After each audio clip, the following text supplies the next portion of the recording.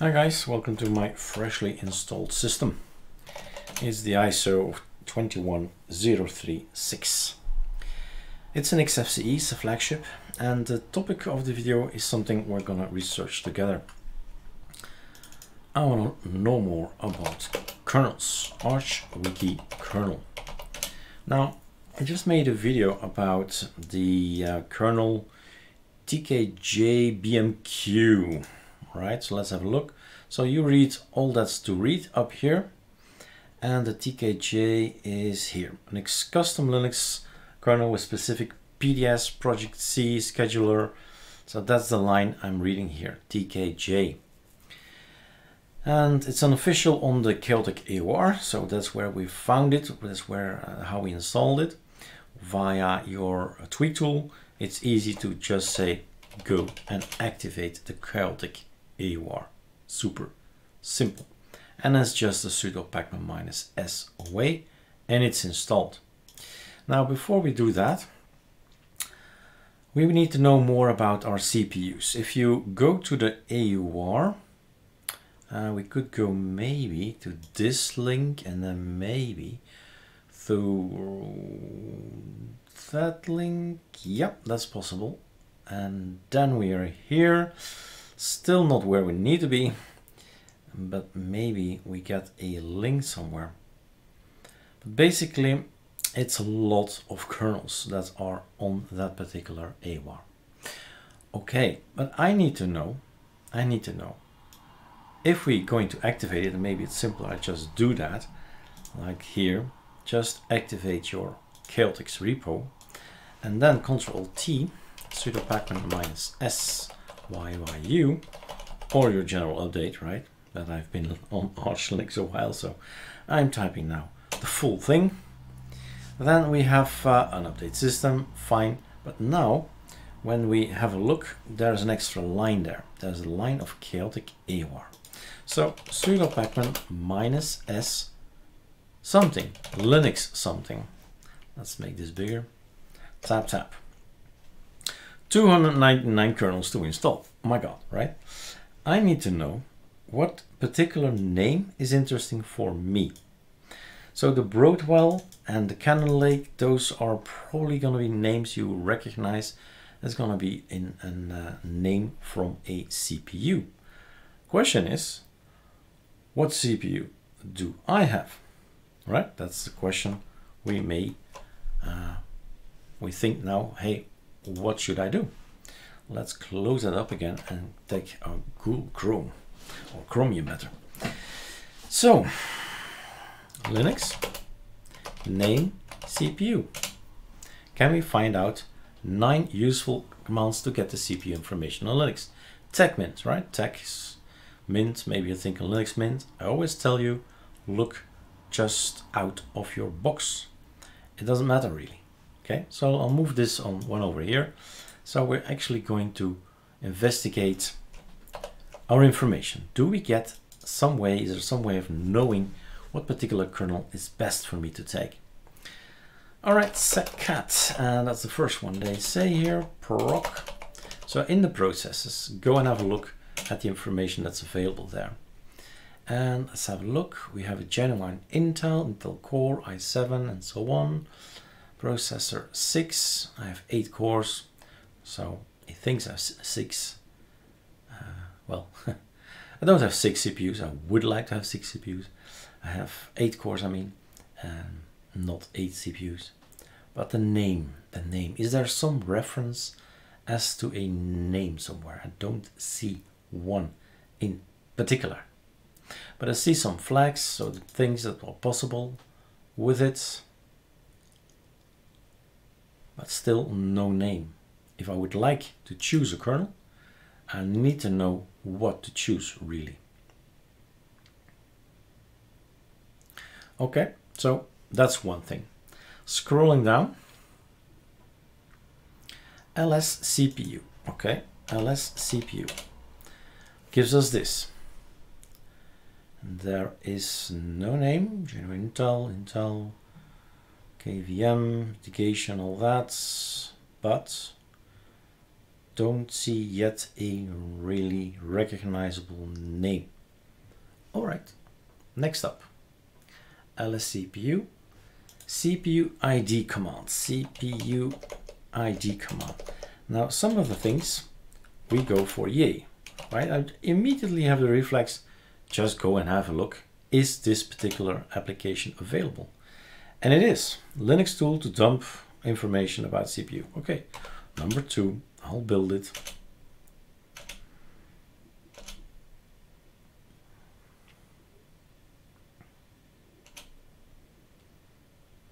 Oh, password. CPU. All right. Here I see a name, Skylake, Intel Kaby Lake. Anything like that, Skylake, Kaby Lake, somewhere. I see already a nice lake. Here is Skylake. So then I have to think about the CFS. What's CFS? What's BMQ? What else? Skylake here as well. Headers as well. And there's something with an X. Okay, what's that about? So Intel Kaby Lake or Skylake. Let's see how I find Kaby Lake somewhere. I don't think so. So it's gonna be the Skylake one. But nevertheless, let's check. An easy way to check as well is actually, can we do that? We can do that if we type, if I type this. I wonder if I can. Don't think so really. No, I was just thinking make some kind of list or something and go and have a look in there. But I do believe we have already enough information to choose. But what does this website says more? It says also you have, and that's something we have as well, DMD code. It's an application that's on your system. I guess I need to ask him what. So give me the type of processor, please. Permission denied, fine. Let's do a sudo. Always helps, always helps. So, any information in here? Yeah, lots of info.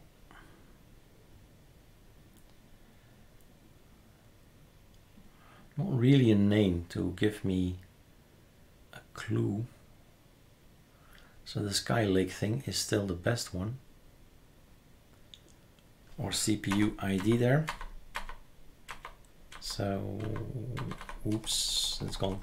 So CPU ID was for me still the best one.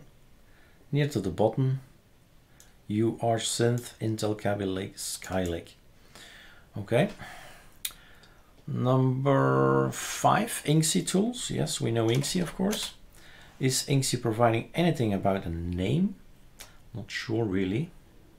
We use inksy all the time. Capital C they say. Quad core, Intel core and all that. It's all interesting, but no reference to a name.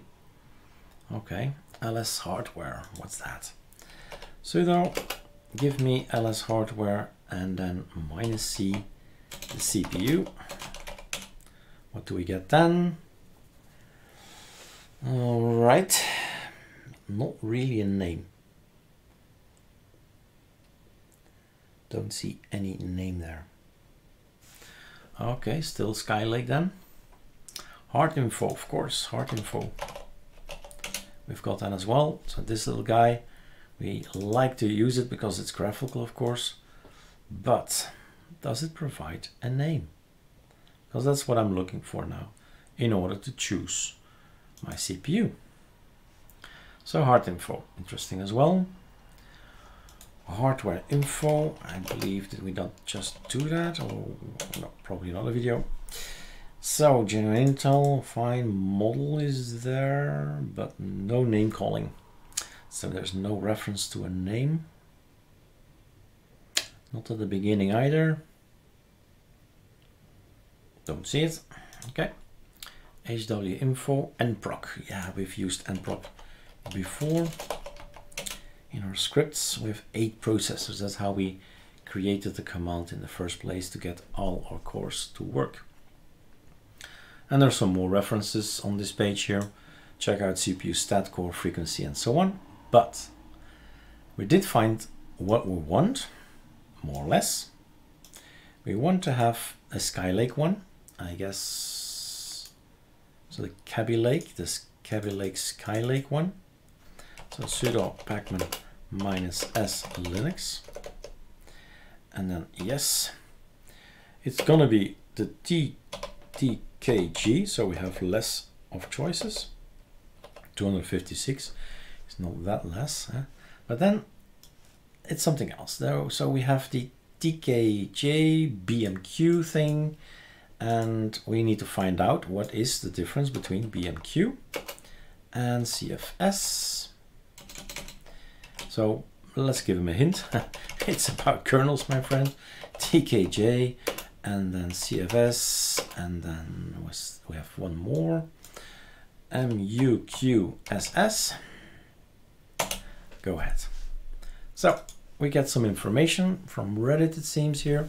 5 games, community, stock CFS version, this one, family, and TKJ. So it's all about how the CPU handles schedulers, specific CPU schedules, related batch sets.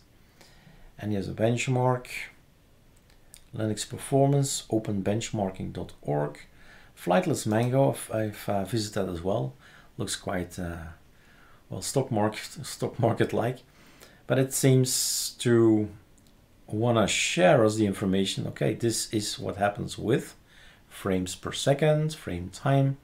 If you have the CFS, you get this tweaked, muqss, PDS, and sometimes it's mentioned here. It is more is better.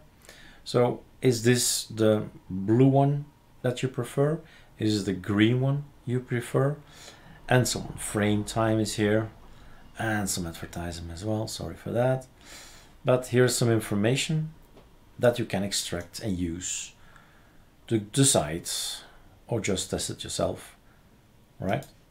To decide what you want. So here's some names: bitmap Q.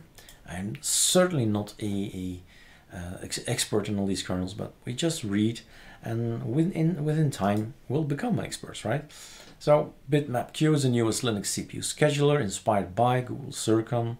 While there is that lives out of the 3 promising CPU scheduler for Linux, it is not alone. Another option is the PDS scheduler, while now in its author, this one has announced that, etc., etc. And you keep on reading. So it's all about making decisions and gaming, I suppose, testing out if it's gonna do the things you think it's gonna do. So this is my first time ever gonna install this little guy. I know now I can take the general one, so this guy, or I can take one that's focused on my machine, and then I probably should take this one. So the Skylake, sorry, Skylake. And off it goes installing that one. And I can get headers if I want to. Okay. Fatal problem. So Chaotic CX there's something wrong with our package, whatever. So sudo pacman -s. No. Take yay, and then Chaotic mirror list. Let's have a look what comes out of it. So we have our own here. That's our version. And there's a version on Chaotic AOR which we've enabled, and that's 0205. Ours is 0208, so ours should be good. Well, I'm gonna reinstall the one from AOR, and we'll see later why that's doing it, but this will not work.